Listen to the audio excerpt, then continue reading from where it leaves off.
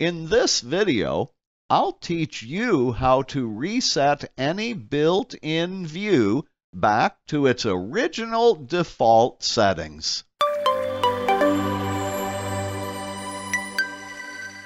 You know, you might be one of those project managers who's displayed the Gantt chart view.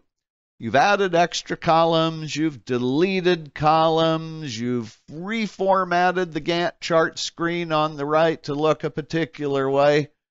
And then one day you say to yourself, oh nuts, how do I get this back to the way it originally should look? Well, in this video, I'll show you a very simple method for resetting the Gantt chart view or any built-in view back to its original default settings. So let's get started. In this sample project, you can see I've applied a bunch of customization to the default Gantt chart view. For example, in the table on the left, I've removed the task mode column and instead inserted the % complete column in its place. To the right of the duration column, I've also inserted the columns called work and cost. And to the right of the predecessors column, I've also inserted the successors column. Also, notice that I've changed the font formatting for every milestone task to be the red italics font style. I did that as automatic formatting of every milestone as a batch. Also on the right side in the Gantt chart screen, notice that I have displayed the critical path. You can see this as evidenced by the red and the blue Gantt bars. I've also displayed total slack for non-critical tasks. You can see this is evidenced by this dark blue underline to the right of some of the non-critical tasks.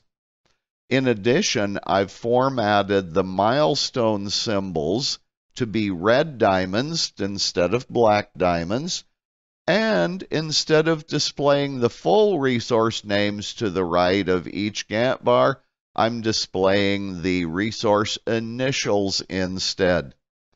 I can envision two scenarios where you might want to reset a customized Gantt chart view back to its original settings.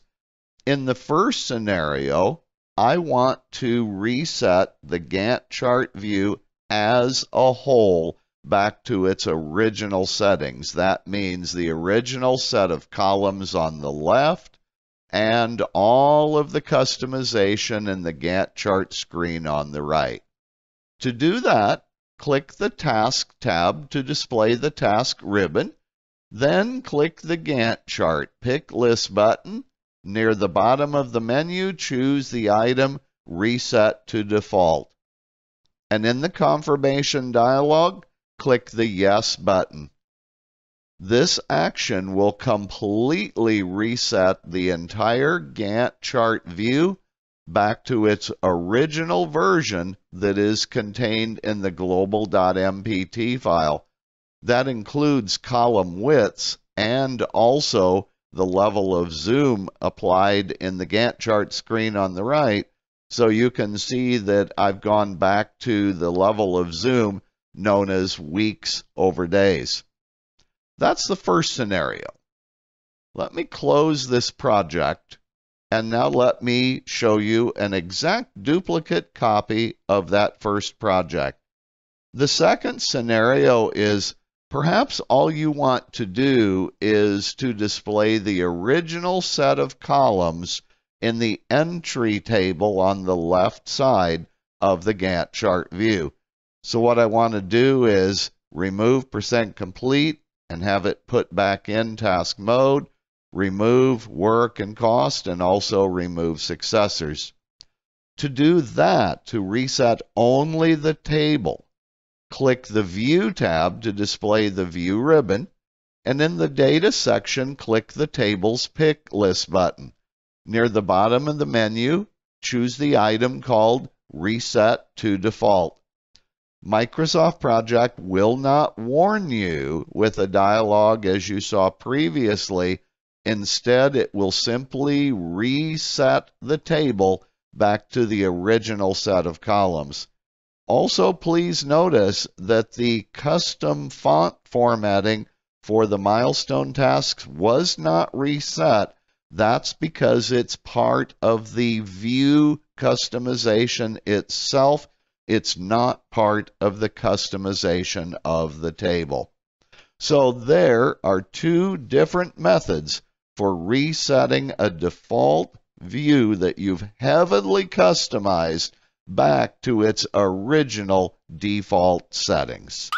Now you know how to reset any built-in view back to its default settings. And it wasn't really that hard, was it? If you liked this video and found it helpful, I'd appreciate it if you'd share it with your friends and colleagues.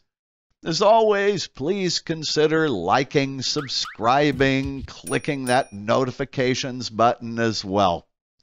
Also, if you have ideas for future videos you'd like me to create, please leave your ideas in the comment section below, and I will thoughtfully consider every idea you share with me.